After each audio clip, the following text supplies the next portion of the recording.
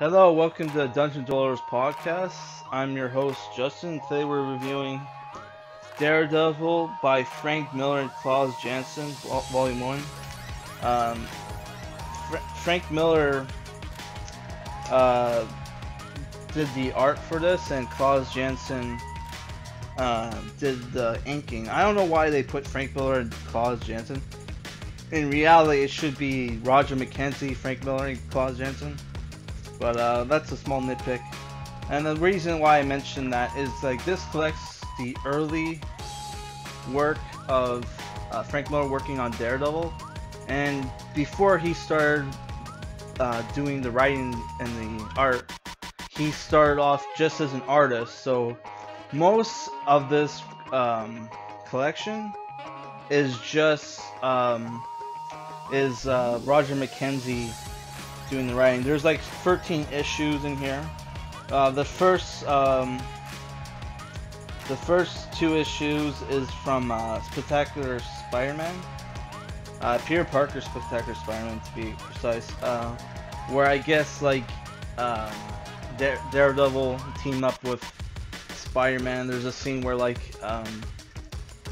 the issues are like Spider-Man's been blinded and Daredevil has to help him, which is he's helping him, and at the same time Daredevil doesn't know that, not Daredevil, Spider-Man doesn't know that Daredevil himself is blind, so you have some cool comedy there. Not comedy, but like writing.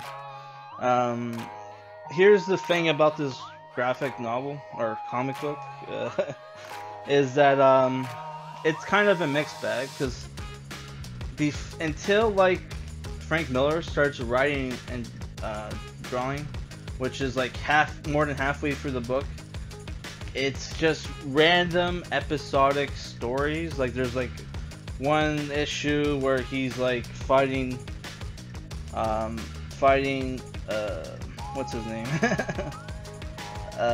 Bullseye fighting the Hulk, and it's just random stories. Not particularly that good in my opinion. It's like a 5 out of 10, I would say, until Frank Miller starts writing, and it stops being episodic. You got like a 3-issue arc of, not 3-issue series where like it's like Kingpin fighting a gang war between like the bosses of New York, and like Bullseye's on their side. So it's really cool, because like you just have these scenes where like Kingpin is outsmarting people. Yeah, I didn't know that Kingpin was originally Spider-Man villain. I always thought he was a Daredevil thing, because like a lot of the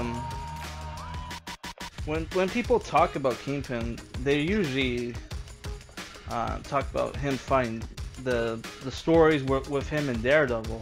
So to find out that it's, that was actually originally a Spider-Man villain, it's very interesting. Yeah, there's also some origin stories. So if you don't know Daredevil's origin story, you get that in here, as well as his first encounter with Elektra, which I'm not really a fan of Elektra's design. Well, not design, the costume's fine. I just don't like her face. She's drawn pretty ugly in my opinion, but I guess that's subjective. I would say this, compared to the art style Frank Miller is known for, I like this art style better. It's very cleaner. It's more like crisp.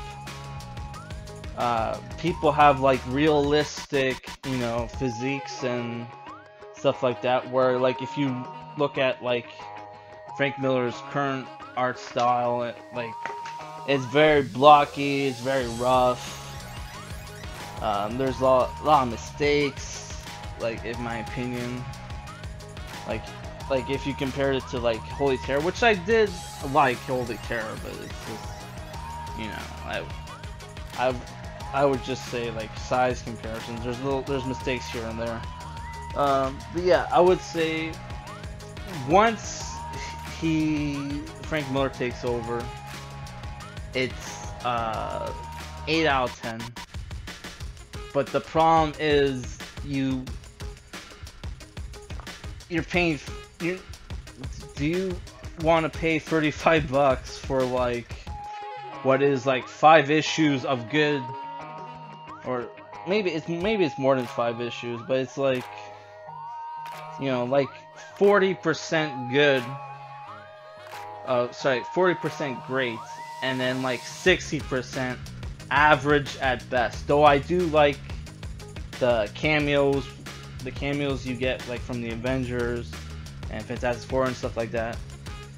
It's just like, dude, like it's $35 or $30 if you're American, just for like, you know, 40% good. So I would say, to balance it out, I would have to give this graphic novel, or sorry, collection, I would say, to be fair, it would be like 6.5, but I'm gonna give it a 7, because I think it does make up for it. And if you're trying to get into Daredevil, like, who do you have to go to? You have like Wade or Bendis, or the really old stuff, which is probably going to be worse. So I would say if you're trying to get into Daredevil, this is a good start, a good place to start.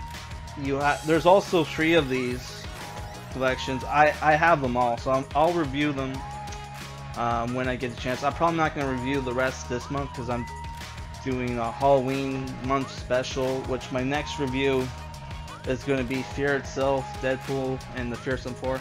I'm not going to review Fear Itself because in my opinion it sucks. The only memorable part is when Bucky Cap dies.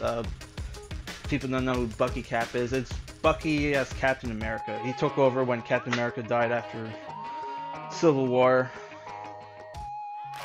Yeah, so also, I saw the director's cut of the Daredevil movie. It's alright. It's not as great as people say it is, but it's probably better than the original cut. Yeah, I'm just sorry for the short review. This is my 4th take. And I don't like reviews where people just tell you like bit by bit like the whole story. It's like, dude, I want to fucking read it. Like, I want to read it. I want to experience it as I'm reading. I don't want to be told everything right from the bat. So yeah. Again, I will take. If anybody has any like recommendations for reviews, I will take them. I might not review them this month because I'm trying to do Halloween related books, or books that you should, that would be good to read for this month. Yeah, so stay tuned. I'm also going to review some movies, so subscribe if you feel like it, and if you hate these reviews and think I suck, please leave some constructive criticism so I can learn and get better. Alright, thanks, bye.